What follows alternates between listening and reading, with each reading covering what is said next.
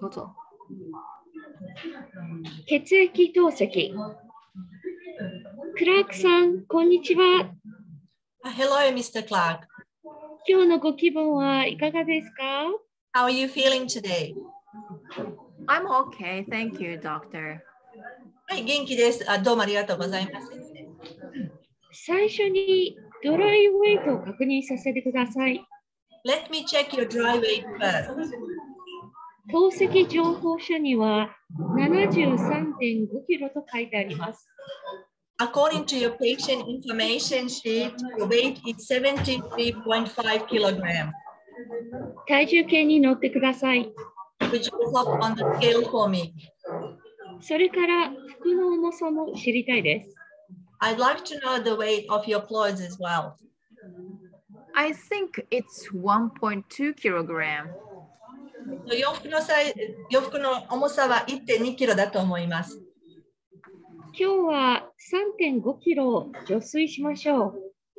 I'd like to remove 3.5 kilograms of fluid today. 血液透析は血液装置でろ過されるときに液体を取り除きます。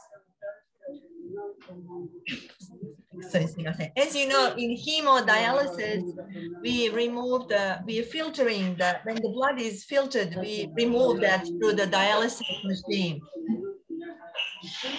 透析中に水分を取り除き、治療終了までに患者をドライウェイト、これは透析時基本体重に戻します。So we are going to remove the fluid during the hemodialysis. So we are going to return to your dry weight by the end of the treatment. では、針のサイズについて確認させてください。Let me check about the gauge of the needle, the size.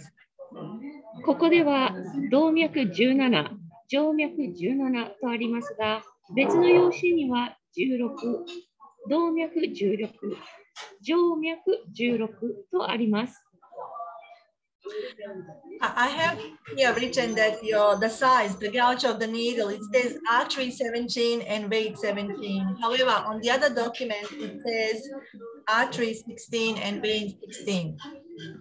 どちらが正しいでしょうか？ Which is the correct size? I think I usually use gauge 17. いつも17号だと思います。今日は細い方の17号にしましょう。Okay, then we are going to use the thinner one, the thinner gauge, which is number 17. このベッドに横になってください。Can you lie down on this bed? 看護師が血圧を測ります。The nurse is going to measure your blood pressure. シャントの音も確認します。We are going to check the root of your fistula as well. 血圧は上が180、下が100で少し高いですね。Your blood pressure, your upper is 180 and lower is 100, which is slightly high. 15分後。静脈内圧が少し高いので、血流量を毎分250ミリリットルミニッツから毎分200ミリリットルミニッツへ下げましょう。After 15 minutes, so your intravenous pressure is slightly high, so I'm going to reduce the blood flow rate in the dialysis from 250 milliliters per minute to 200 milliliters per minute. もし気分が悪くなって助けが必要な場合は、このボタンを押してくださいね。In case you start feeling unwell and you need assistance, please press this button. Okay. Can I use Wi-Fi here? わかりました。ここで Wi-Fi が使えますか？使えますよ。テレビも見たかったらどうぞ。Yes, you can. You can also watch TV if you like. 角度はご自身で調整できますよ。Feel free to adjust the angle for yourself. 自動血圧測定値、モニター80、60、表示される。クラークさん、大丈夫ですか？ Mr. Clark, are you okay? 低血圧になっています。Your blood pressure has suddenly dropped.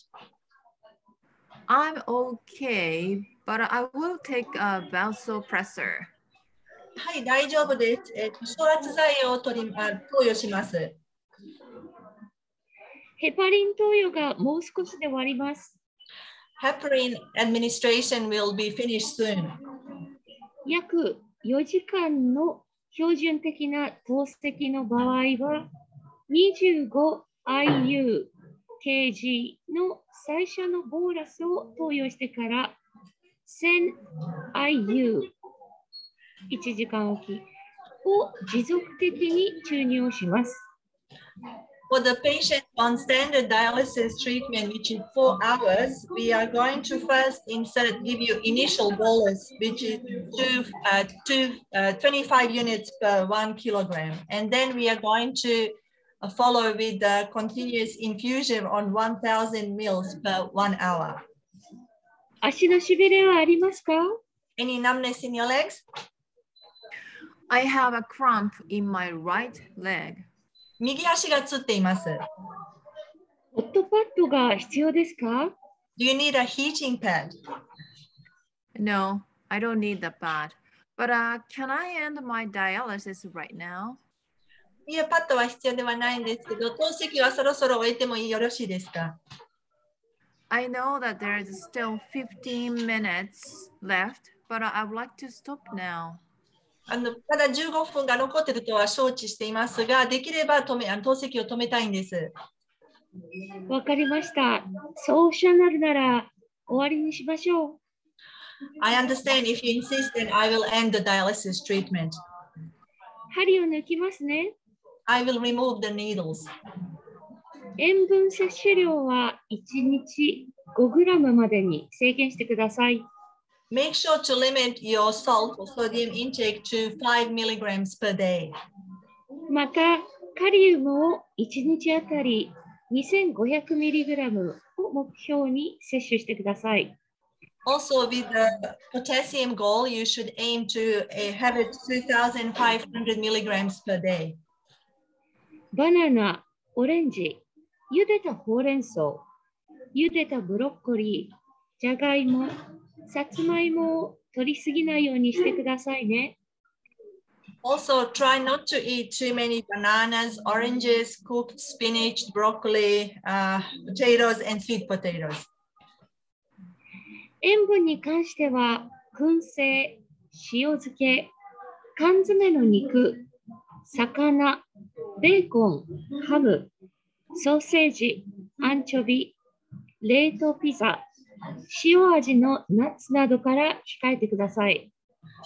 Also, for your salt intake, please stay away from canned meat and fish and bacon and ham, sausages, anchovies, and also frozen pizzas and salted nuts. Dietary restrictions tend to get on my nerves. 食事制限が少し辛いです。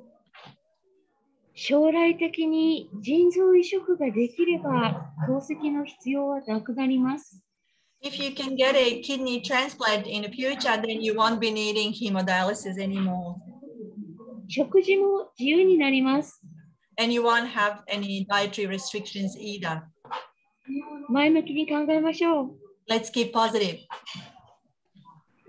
はい、以上です。